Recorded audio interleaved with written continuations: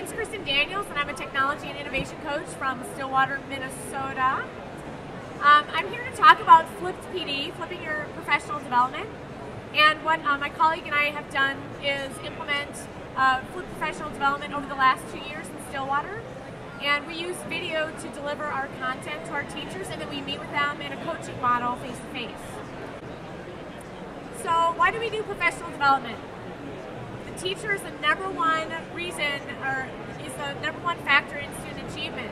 So we have to remember that in our professional development, is that our focus is on the teacher and increasing their practices, getting them to do better things in the classroom.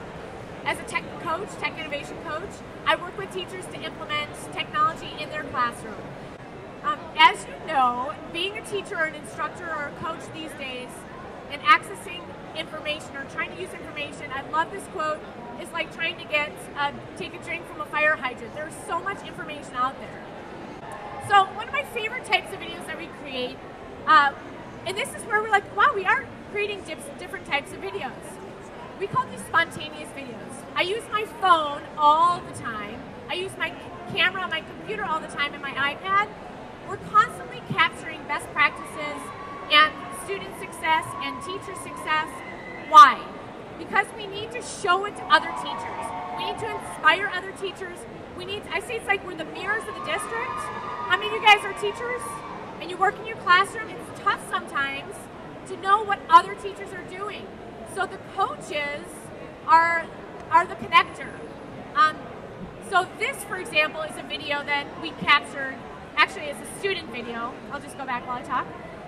And it's a video that a student created, but if you could hear the audio, my colleague is interviewing the student about his project. So the way this happened is the teacher said, oh my gosh, you have to see Carl's video. It's great. It was a very open-ended project on reading. And Carl went home and did this stop motion animation video. He took 14,000 pictures one Saturday with his mom and his sister. And it ended up with this. He's a 6th grade student. He's experimenting with that. So my colleague interviewed him. He said, how did you come up with this? What was your process? Now I share this video with teachers across the district to inspire them to be open-minded about different things that kids can do, to show them the talent we have in the district, and to just be a reflection of what's going on in the district. So what I do, I'm going to jump to this slide.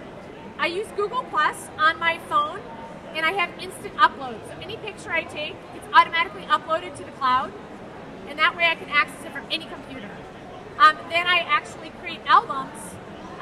You can see some here, e-portfolios, mystery Skype, reading portfolios, etc., so that when I am working with a teacher, I actually have something to show them if I've captured that around the district.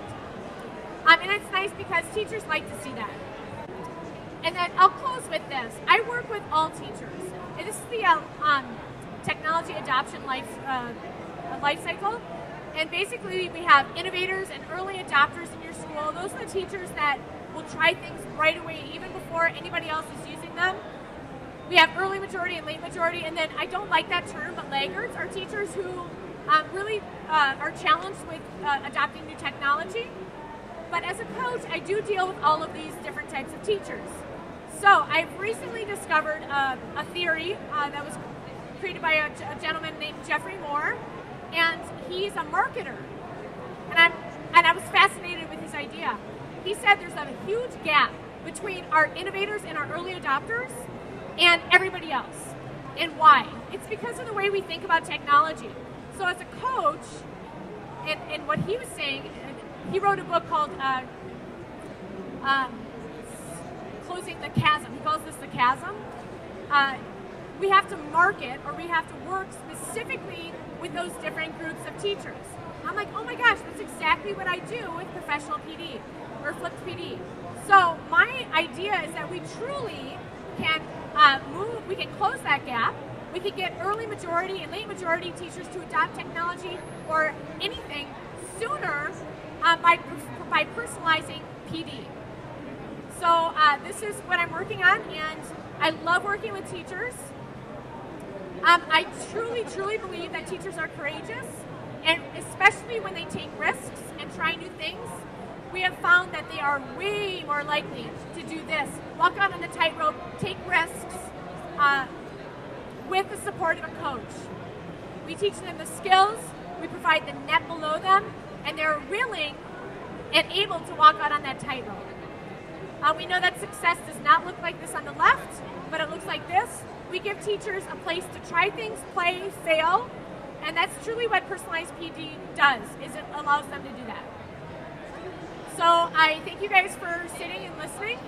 If you want to talk more about flipped professional development, you are welcome to ask questions and stay after.